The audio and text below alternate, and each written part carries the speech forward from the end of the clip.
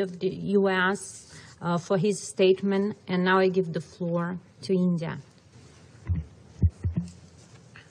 Thank you, Madam President. I thank Special Envoy Hans Grundberg and Assistant Secretary General Joyce Masuya for their briefings.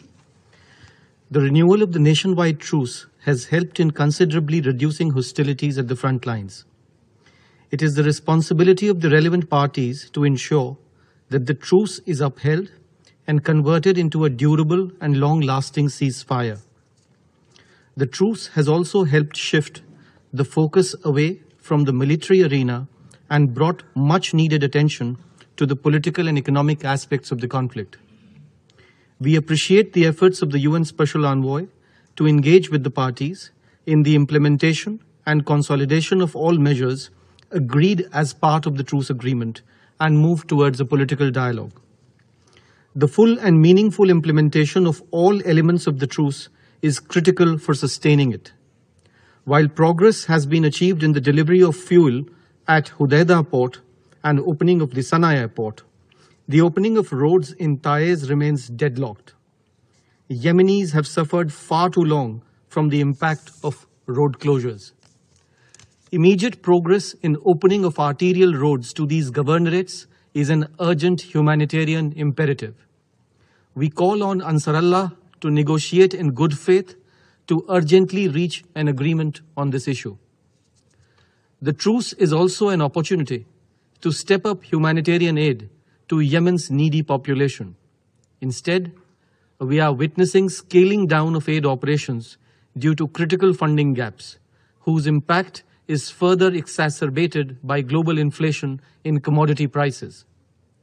The low level of funding, unless reversed quickly, could lead to further cuts to humanitarian aid in Yemen, including food aid.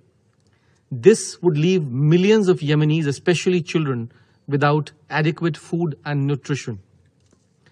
In order to mitigate the supply changes in the global commodity markets and their adverse impact on food security, and in keeping with our long-standing commitment to the global South, India has been providing financial assistance as well as supplying food grains to countries in need. We have exported more than 250,000 tons of wheat to Yemen in the last 3 months. In this regard, I'd like to thank Assistant Secretary General Masuya for acknowledging this contribution of ours in her briefing today. It is also important to ensure the civilian nature of the ports in the Hodeidah Governorate from the food security perspective, as these ports remain the main gateway for the flow of food and other essential commodities into Yemen. In this regard, India supports a more effective mandate for the UN mission to support the Hodeidah Agreement, which will enable the mission to undertake monitoring missions to these ports and report on their possible use for military purposes. A sustainable solution to the humanitarian crisis lies in concrete economic steps that benefit the people of Yemen. We have underscored the need to address the disruption in key segments of Yemen's economy and its fragmentation. We recognize the efforts of the Presidential Leadership Council to address these challenges. The international community must support the government of Yemen to help them overcome these challenges. We are also concerned by the increasing number of attacks reportedly attributed to Al-Qaeda in the Arabian Peninsula, the AQAP. AQAP is actively exploiting the conflict in Yemen, notwithstanding the truce and the changed military dynamics, and poses a significant threat to peace and stability in Yemen, across the region as well as beyond. The Council must not lose focus of this specific threat. The only sustainable solution to the conflict is a peacefully negotiated, Yemeni-led and Yemeni-owned political settlement that prioritizes the well-being of all Yemenis and meets their legitimate aspirations.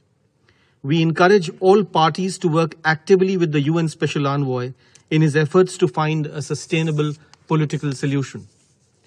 Madam President, the nationwide truce and other recent developments in Yemen have raised the hopes of the people in Yemen that the conflict, which has devastated their lives during the last 7 years, could possibly end soon.